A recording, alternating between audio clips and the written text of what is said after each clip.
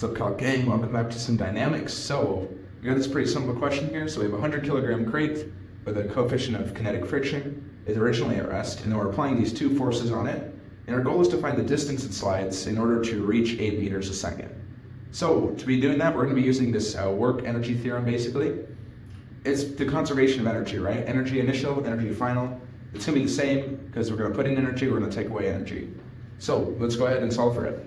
So our equation says the initial energies plus the changes in energy is going to be equal to our final energy. Pretty simple to understand. So let's do that. So our initial energies, right? We're starting at rest. So there's no kinetic energy, no gravitational energy. So we're going to have that equal to 0.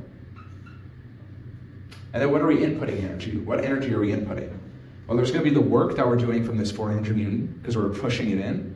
Then this 500 Newton tension force is also applying work to this box. So both of those, we're going to label out work 400 plus work of that 500. Those are putting in energy. So what's going to take away energy, right? Well, we have friction. So friction is going to be opposing that motion. That's going to be taking away energy. So we're going to have to subtract, get the coefficient. All right, let's just label it work. Friction first. Work due to friction. And then what's that equal to? Well, that's our final energy. So we're picking up speed, right? We know that we're going to have a final velocity. So our final energy is going to have to be that kinetic energy. So we have this equation now, so let's expand it. So what is work? Well, work is force times distance. So let's label that force. So force times distance, right? Let's just plug it in. So we're looking at the 400 Newton force. It's applying a force, but at an angle. We're only interested in the force it's applying in the right direction, because if we're pushing it down, it's not going to move any distance down. So we have to make sure we're only applying the force that's in the x direction. So 400 cosine of 30 is going to give us that x direction force. And then you're going to multiply that by distance.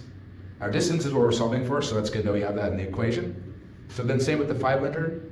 This is going to be 500 cosine of 45 times distance, force times distance, minus the friction. So it's going to be force of friction times distance is equal to kinetic energy. So that's going to be 1/2 mass velocity squared. So we know that velocity will work out to be 8 meters a second. So what can we do here? Well, we can factor out 400 cosine of 30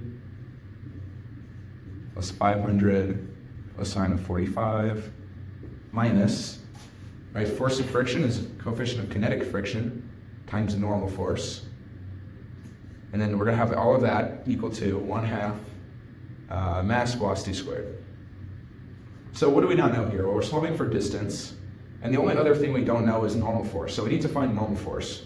So to do that, let's make a force body diagram of the box.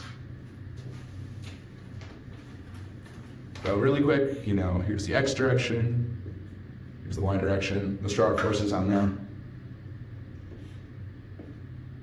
Oops, so this is 30 degrees, and then this is the 400 Newton force. All right, then we have this one at 45 degrees, 500 newtons. Gravity's going to push down, force of gravity, and the normal is going to push back up. Right, so if we want to find normal, let's take some of the forces in the y. We know it's equal to 0 because in the y direction, we're not accelerating at all. So if we have the normal pushing up minus force of gravity, so that's minus mass times gravity. We have this 400 Newton force pushing down, so 400, but just sine of 30. And then we have this 500 pushing up, so 500 sine of 45. Kind of reaching the end of my space here. Anyway, you plug in mass is 100 kilograms, gravity 9.81. Move normal over, you get that the normal force is 827 newtons. So then we can go back to this equation and we can plug it in. All right, so we're finally at our last step, so distance is equal to, so if we're going to take it, it could be 1/2 mass to 100 kilograms, velocity is 8 squared, and we're going to divide it by all of this, so 400 cosine of 30 plus 500 cosine of 45. Minus coefficient of kinetic friction, 0.2. Normal force, 827. All right. Then we're at the end of our equation here, so you plug in this number, and you get that that distance is 5.99 meters. Pretty cool, right? So there you go. That's how you solve this problem. Yeah, not too bad. If you have any questions on like this, or if you want to solve some harder problems, check out my playlist. I got a whole lot of problems from the book, and I have a walkthrough for all of them. So feel free to check those out. Ask any questions in the comments. and I'll see you in the next video. Thanks for all your support. Peace.